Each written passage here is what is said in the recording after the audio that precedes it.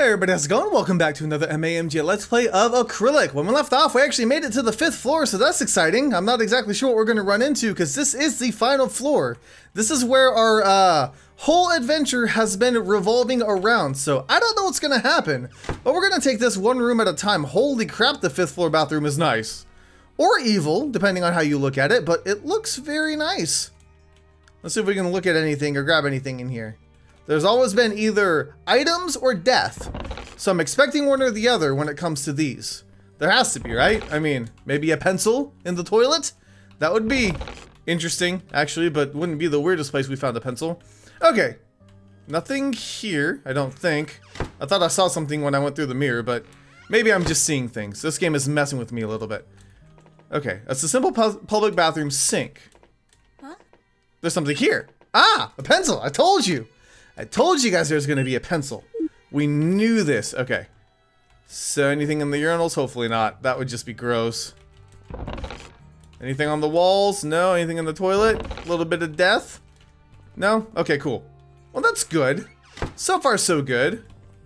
What room is this? Classroom 504. I don't know what classroom her locker's in. Professor's lounge. That sounds like it could be good or bad. Also, this area doesn't seem as foreboding as the other ones were, you know, either with the atmosphere or the fact that something was walking around. Are one of these lockers yours? Doesn't look like it. Classroom 503, okay. Lecture hall. Lecture hall. Okay, alright. Well, I guess we had to keep on going, so let's see what's in classroom 504. Is this your classroom? No? Anything here? Oh! Oh! As the precarious bookshelf falls suddenly on Nicole's small body, she feels the pressure of all of it, weighing heavily upon her. With a loud snap, Nicole feels an immense rush of pain all over her body as the heaviness of the shelf easily breaks most of her bones. Can't breathe. Yeah, either could I. Good God, I couldn't even read for a second. Okay. I didn't realize that bookshelf was being a little precarious. I'm sorry about that. Okay then. So don't look at the bookshelf. They just had to add a jump scare in there, didn't they? You aren't precarious, are you? Okay. So there's anything in here that we need? Or nothing? Seems like nothing. We're gonna say nothing and keep on rolling. Professor's lounge. We might meet a terrible person here. Though it looks like it should be in the corner. Okay, push it in the corner then. Huh? Oh, look what was under here. A pencil. Ah, I'm a pencil hunter. Also, I'm really good at finding death. Actually, let's see how many times I've died. Student ID card. No, not that one. Oh, Nicole's ID, of course. 23 times. I think I've died plenty. Like, good God. That's what I give her being nosy and looking at every single thing, right? But again, there's nothing here. We found a pencil. But is that really it? That's really all that's here? Okay. I mean, we know the dean's an all-around bad guy. But it also looks like a lot of these items have been colored in or on, so maybe that's why we can't examine them. 509 is tightly locked. It doesn't appear to be able to be opened without the appropriate key. Fair enough. Alright, what about here? Okay. Gotta be careful. Something could kill us. Actually, everything could kill us. It's an easel holding up a blank canvas. Let's look at the rest of the room real quick, since it's giving me the option. Doesn't look like there's anything else here. I guess we'll go ahead and save and take a peek as to what's underneath here. Could it be death? I think it's death. Nicole bends down on her knees to the cold tile floor and warily examines underneath the easel's wooden frame.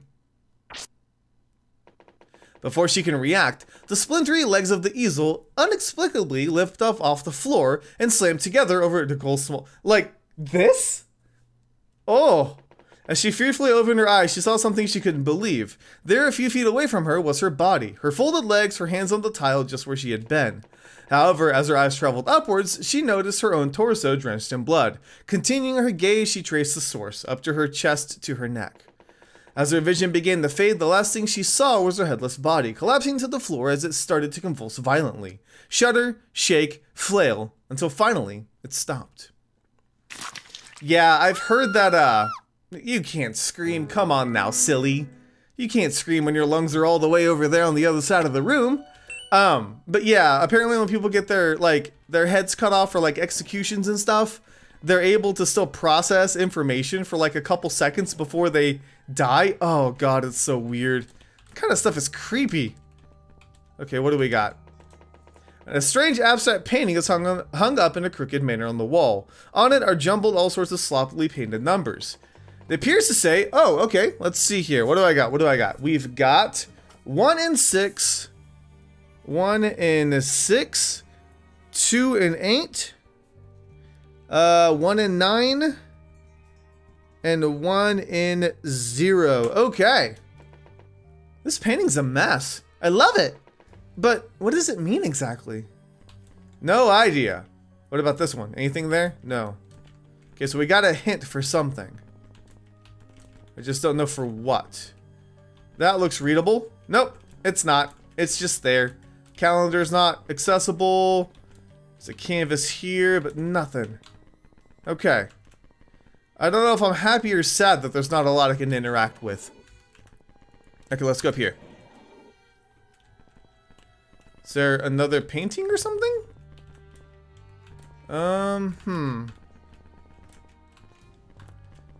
Why is that chair pushed out? Actually, there's some random chairs pushed out, aren't there? Okay, might be helpful. But as of right now, not a whole lot of help's going on. Okay. I don't see anything. That's a bummer.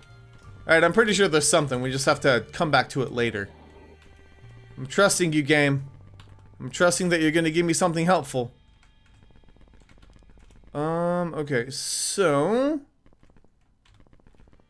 I don't know what that means with the code. 1 and 6, 2 and 8, 1 and 9, and 1 and 0. Okay. What are you asking about? 1 and 6 what? I'm afraid to go back down because I feel like, again, all of the puzzles have been self-contained.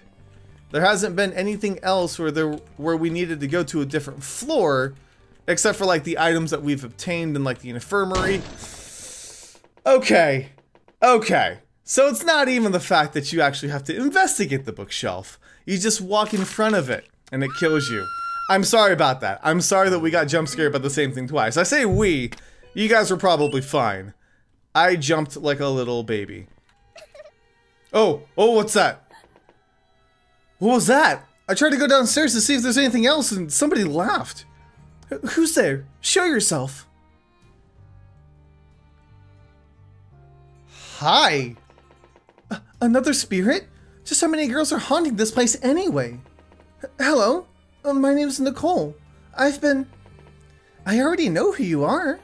You do? But the two of you have been going through the academy, helping all sorts of lost souls, haven't you? Well, yeah.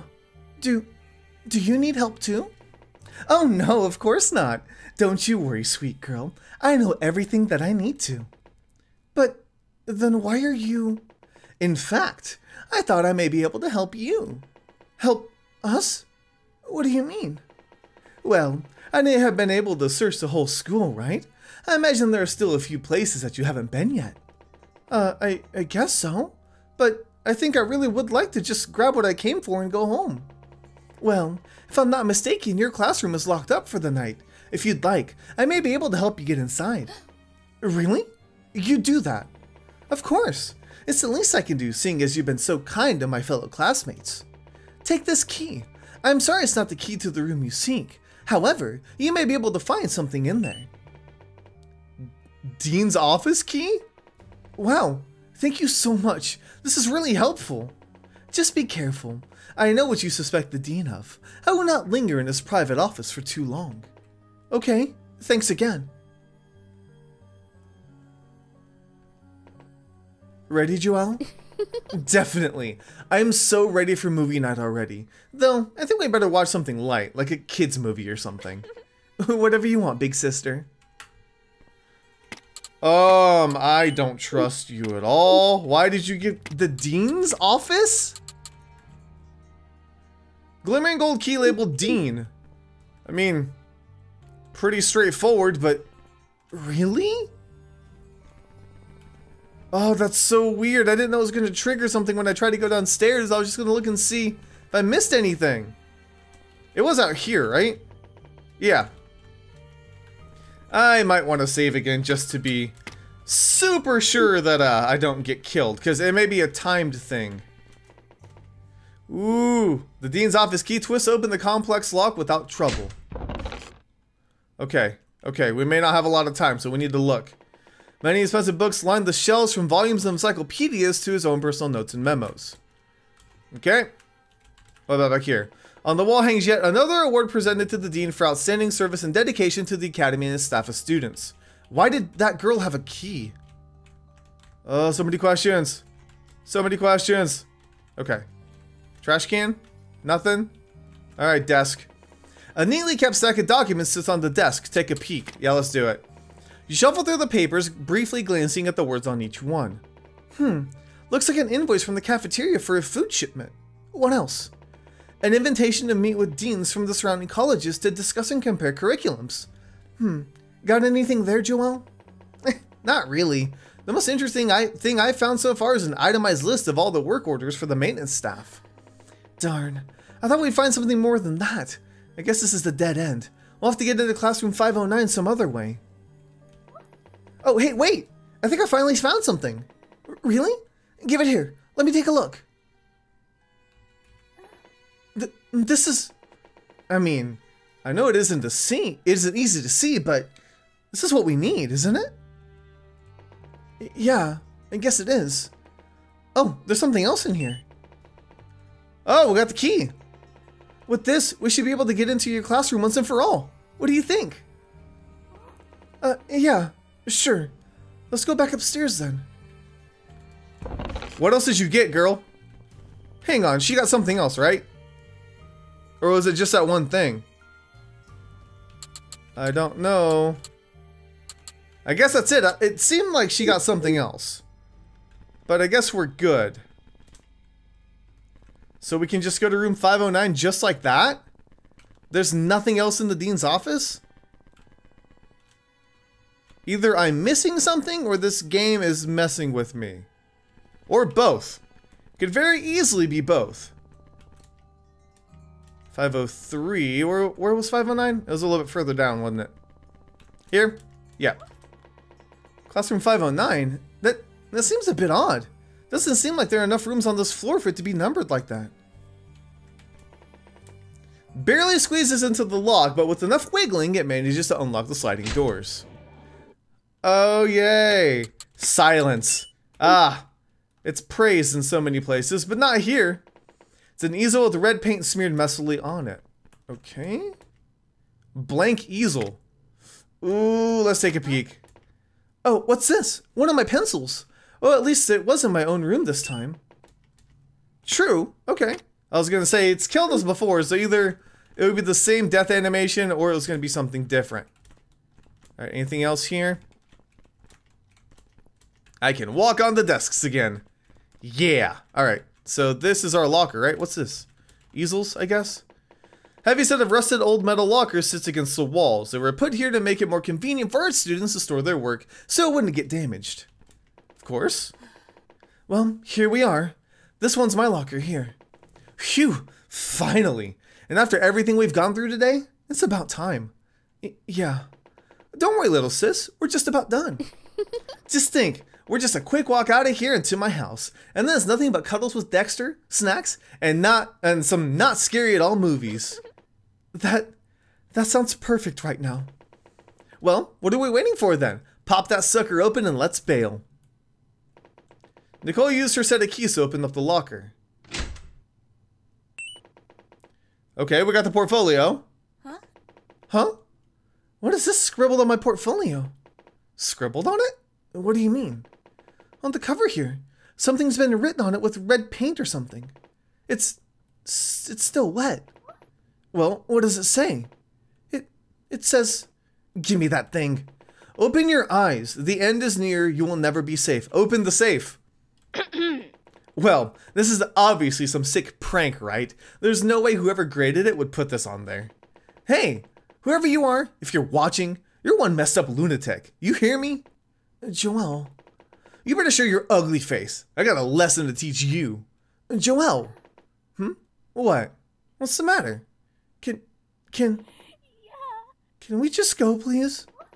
Oh, sis, I'm sorry. You're right. Let's get out of this stupid place. But I need to check the easels still. He's there, isn't he? Is someone there? Oh, Mr. Aaron. It's you.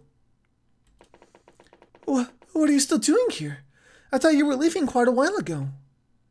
Yeah, why are you in a locked classroom, huh? Where the only key available was in the dean's place. And the only way we got a key to that was from some rainbow-colored spirit lady girl that I don't quite trust.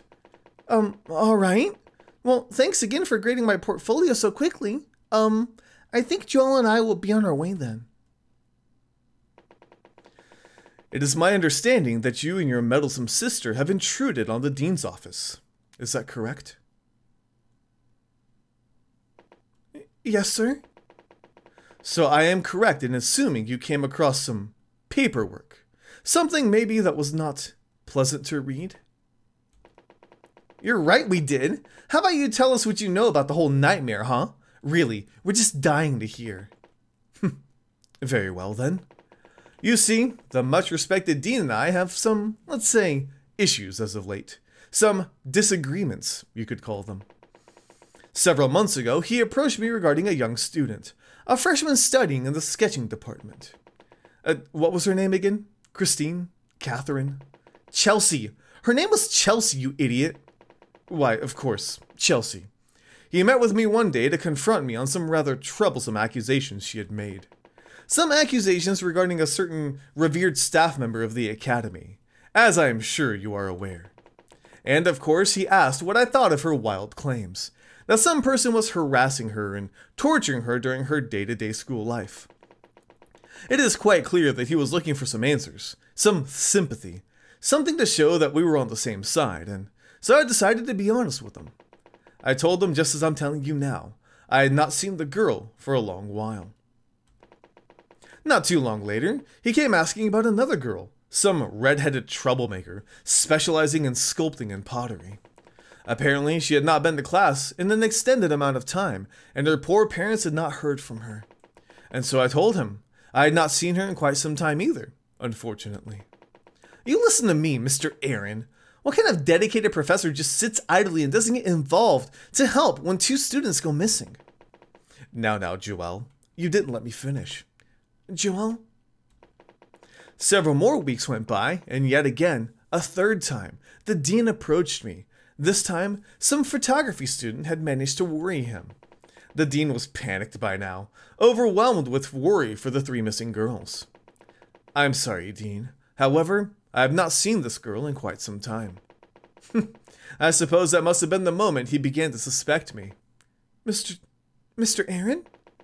Well, it's about time. My favorite student decides that she has something to contribute to the conversation. Yes?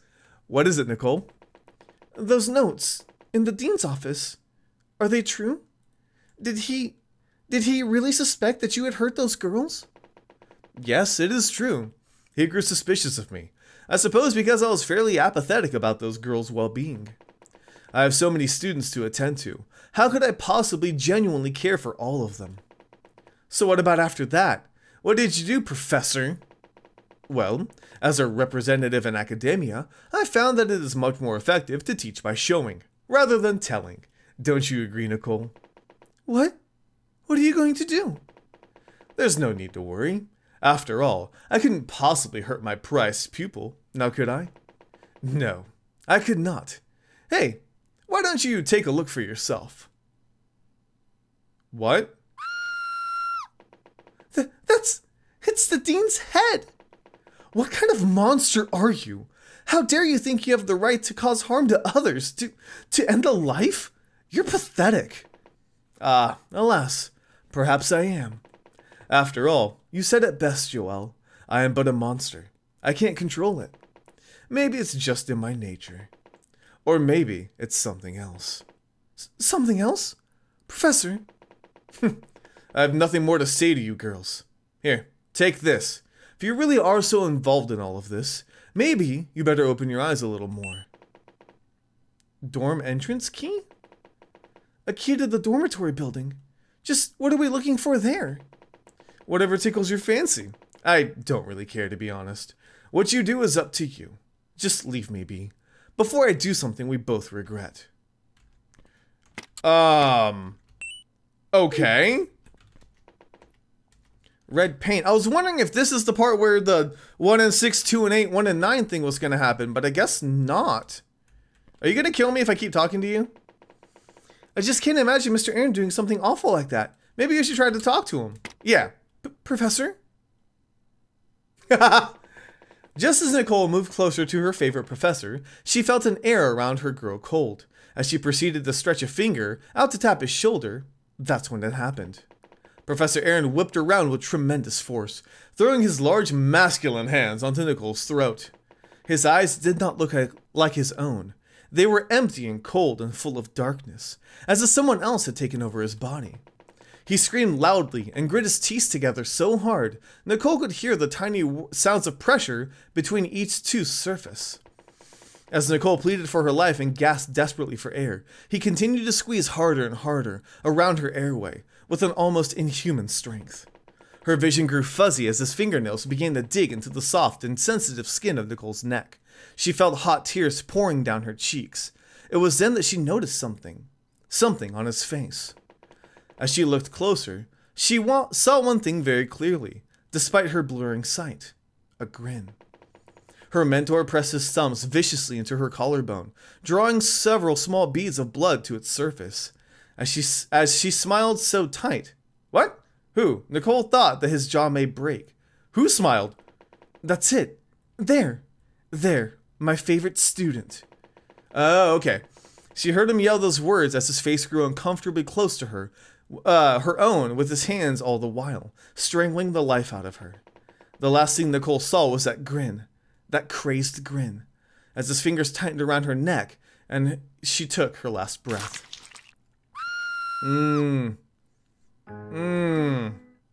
Nope. Okay. So he may not be... I don't want to say he may not be bad, because, like, I think he was covering for the Dean. I don't know if the Dean is the actual bad guy in this game, though. He could be the scapegoat. But is he really being taken over by something? Probably so. So, it's hard to say. It's hard to determine what's really going on here. Okay, so the dorms should be up here. Yep. Alrighty. Whoa, it's bright in here.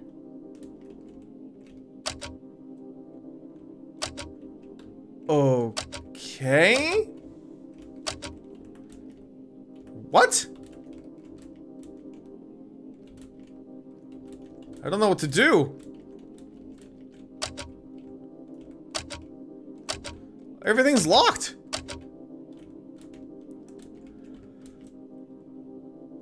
I'm not liking the feel of this too much, to be 100% honest with you. Now, there was the note on the portfolio that says, to go check the safe. I just don't think we have every code combination yet, so I'm not doing it quite yet. The door appears to be unlocked. The metal plate on the door says Chelsea Whitney. Go inside. Yeah, we might as well. Okay, we're in Chelsea's room now.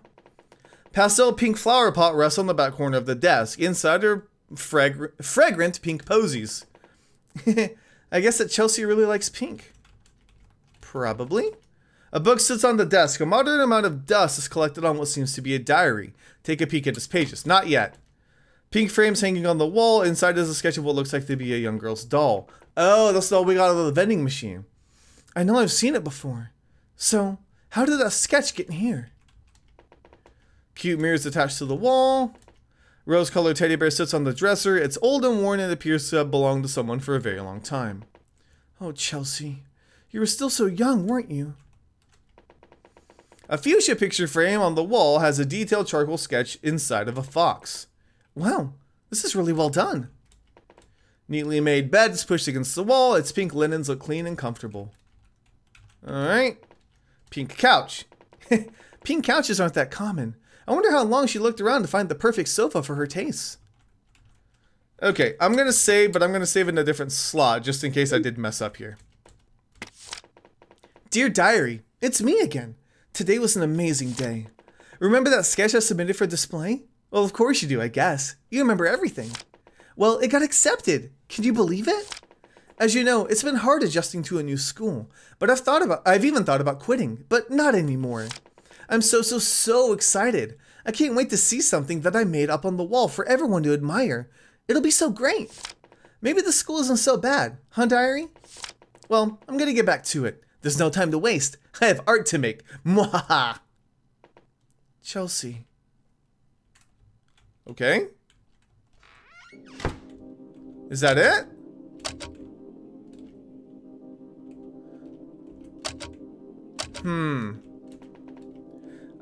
Okay, so I don't know if you guys are noticing, but we're on each floor where we've met those people. So Tessa's room is on the 3rd floor of the dormitories, just like we saw her in the 3rd floor of the school. Ugh, I don't know. I just want to make sure I don't miss anything else, but I'm guessing that's what it is here. Alright, so we need to check Tessa's room. Cabinets filled to the brim with all sorts of well-crafted dishes and pots. Each one is completely unique from its neighbors. Wow, Tessa, did you make all of these? You must have really loved making art. More supplies are perched high up on the shelf on the wall. Okay, no pencils? All sorts of clay and molding supplies are neatly organized in a tray on the desk. Picture on the wall of a bright flame burning. You sure had a fiery personality. I bet you looked at this all the time to remind yourself to keep your spunk on, huh, Tessa? Probably. Okay, a bed is placed in the nook of the dorm. Its 4 screen blankets look warm and inviting. So is there nothing in here? There's gotta be. A beautifully detailed bust sits on the table. It appears to be almost complete. Looking at the base, you see something carved in neat letters. Mom. Aw, Tessa. Okay. I guess that's it. You didn't have anything else, Tessa? Okay. I'm gonna trust you on that one. Because Chelsea had the diary. But yeah, everything else is locked. So the 4th floor.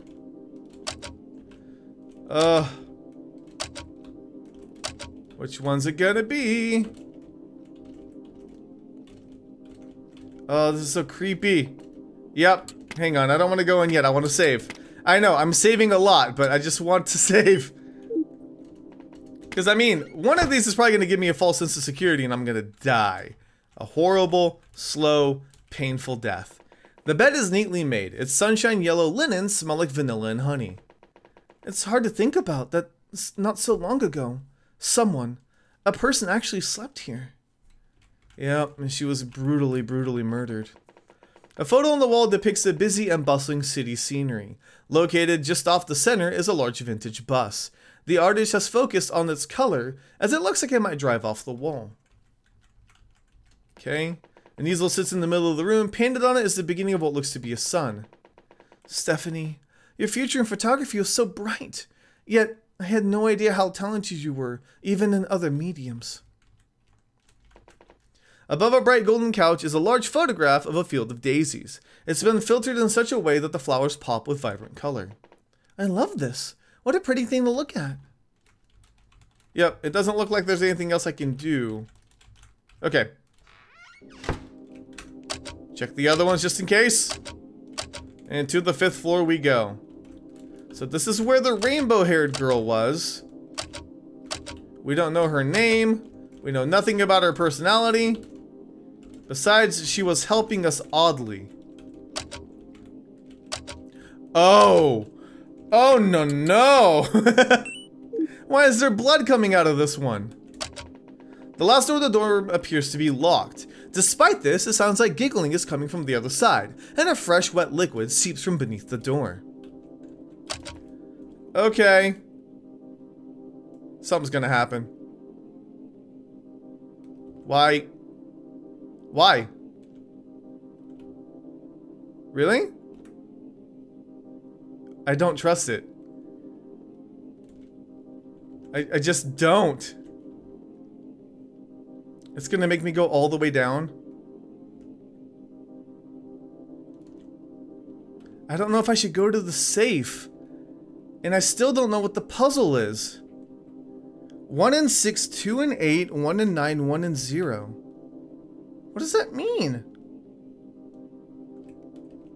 Is it like a code for something?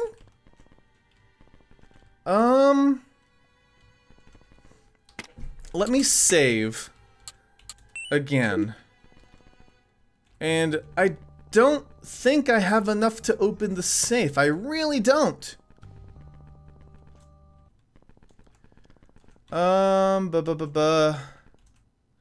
Okay, so what do we have here?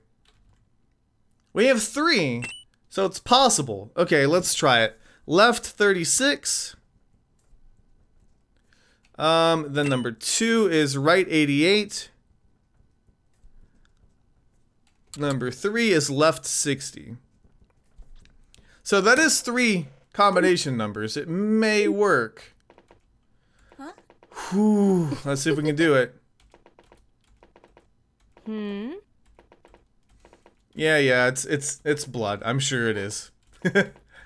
Okay. So, let's try this. Okay. Yeah, let's... I know I just saved. I know. But I'm just a big baby. Yes. Okay, so... What does that mean? Left 36? I can't do 36.